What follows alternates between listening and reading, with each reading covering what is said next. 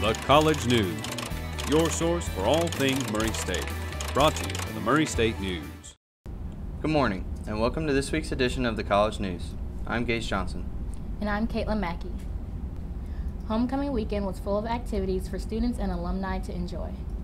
Return of the Racers Homecoming 2019 was full of nostalgia as alumni returned to campus to celebrate and show everyone their Racer pride. The festivities included reunion dinners, the homecoming parade, and Tent City.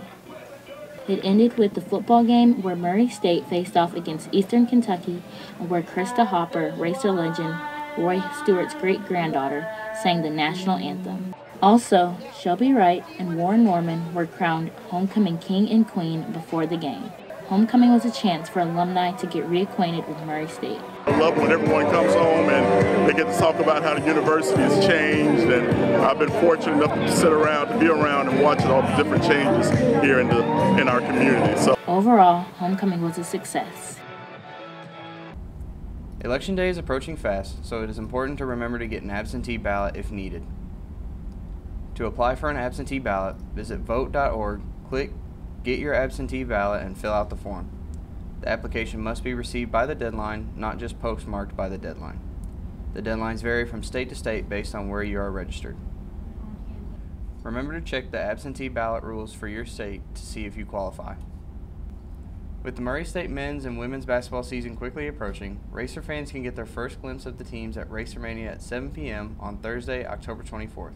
The doors of the CFSB Center will open at 6:15 p.m. A former college grad student, Kelly Belknap, and wife Matilda Sandstrom teamed up with Murray State to sell their backpacks in the bookstore to help provide meals to students and families in need in the Murray area. Reporter Deanna Watson has more.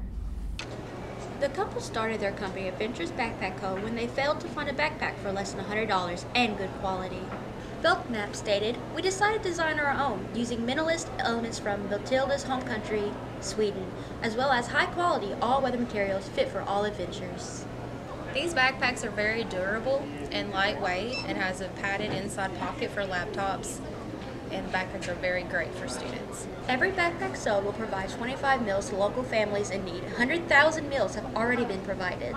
You can zip over to the bookstore or to their website to purchase a book bag. The company's goal is to provide 250,000 meals by their third year of business. That's all for this week's edition of the College News.